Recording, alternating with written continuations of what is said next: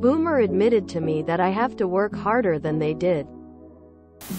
Last week I ran into a friend, M65, of my M26 parents. We chatted for a while, and he asked how work was going. I explained that I finished graduate school and have a salaried corporate job. And while it is a lot of work, it could be worse and at least pays the bills. He asked, "How much do you typically work? 40 hours a week?" I laughed and said, as polite as a pilgrim, "Well, no. I don't know anyone in my industry who does. I usually work 85 then answer emails for an hour after dinner. I also work 2 Saturdays a month." He said, "Holy smokes. My kids have to do the same. They really work you guys too hard." I told him he was right and that the 40-hour workweek was dead if it ever existed. He said it was certainly real, and he was just glad he got his pension and got out when he did. What a weird day. Stop looking at your work mail outside working hours. You'll feel a lot better. I love skating this fence with my mom. Spent the last several years working 67 days a week, as she said she once went a month without a day off. I pointed out she had 100% covered medical, could afford a house, a boat, the family, and some vacations, and my dad going to college. She pointed out she didn't pay for my dad's college. His work did. Something we don't have now, without a lot of strings attached.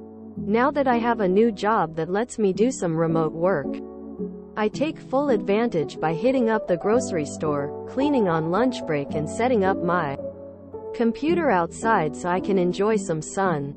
Still can't afford the house, boat, or family, but I'll take everything I can get. It was refreshing to hear something similar from my mom. She seems to have finally recognized the difference in difficulty between my generation and hers in terms of basically every part of day-to-day life. Her brothers and my father are the main group in my family that still think my generation is spoiled. They still think walking in and giving a firm handshake is the way you get a job. It wasn't until I had my mom follow me onto a job site, try every tip she and my uncles had given me, and almost getting arrested before she realized things have changed since the 50s and 60s. Sure, my grandfather, he was born in the 20s, admitted to me when I was starting my career that I had it harder than them. Costs are up faster than wages, and worker protection like unions is way down. My wife's grandfather raised a family and purchased a house and took multi-week vacations every year. 7 weeks at his retirement, on his single salary as a butcher for a grocery chain. That is no longer an option. Most of the positives you mention, 40 hours work weeks, pension, were consequences of unionization. Many of the suggestions in the threads above argue that your individual actions, not answering email outside work hours, will change things in your favor, but they may just end up with you labeled as a problem and being laid off, or slow-tracked in your career. The function of unions is to provide a power base that's at least as strong as that of management, by providing strength in numbers, so the company's demands can be negotiated. This seems to be a missing element in today's workforce. I'm a boomer, and I admit this, too. Things are a lot tougher for my kids than when I was their age. Fellow boomers need to realize that this is not a false alert. And it's not a drill. Younger generations are screwed under current conditions. Everybody says, the old 95? Quote. I have never worked in a professional environment that it wasn't 85. Never. I would love to do 95. Boomers know what they did to their kids by pulling the ladder up after themselves. Every now and then my boomer relatives will bitch about young people not wanting to work. And I just tell them that there's no way for millennials or Gen Z to win at the basics in life.